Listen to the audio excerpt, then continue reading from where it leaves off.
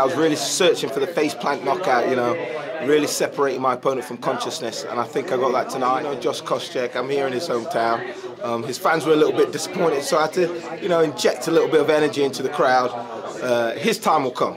Josh's time will come. He knows that. That's why he looked absolutely scared. I'll fight Josh wherever. Here, car park, outside of a chip shop. Doesn't matter to me. So it's wherever. That's something that I think there's genuine, you know, beef there, and that fight will happen. I promise you, that's the fight that we want to happen. The bottom line is, Koscheck wants to fight Daley. Daley wants to fight Koscheck, and Daley feels like you know, it's unfinished business for him. So when Koscheck is healthy, you know, depending on time frame, we'll put those guys together, or maybe give them a tune-up fight and we'll put them together. But at some point this year, Josh Koscheck will fight Paul Daley.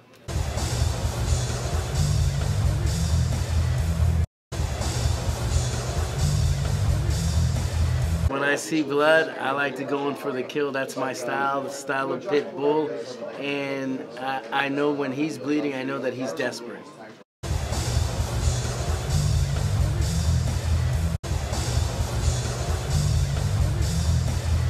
I just got sick and tired of the talk. I got sick and tired of kind of feeling like I was in the background. I was the shadow of him, getting no respect. And I decided this fight I was going to come out and I was going to push the pace right away. As soon as I saw him starting to go down, I was like, do not let him get up. Chris is a tough guy, and I was like, do not let him get up. Let's finish it. You know, let's get this over with.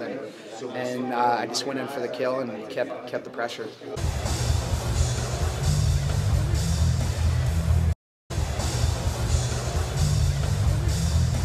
Well, I think we had a good attendance, you know, and I think that every time, you know, we've been here 3 times under Bellator banner, and every time we've been here, the attendance has been better and better, and I think the fans supported. And, you know, this is live on Spike TV, man.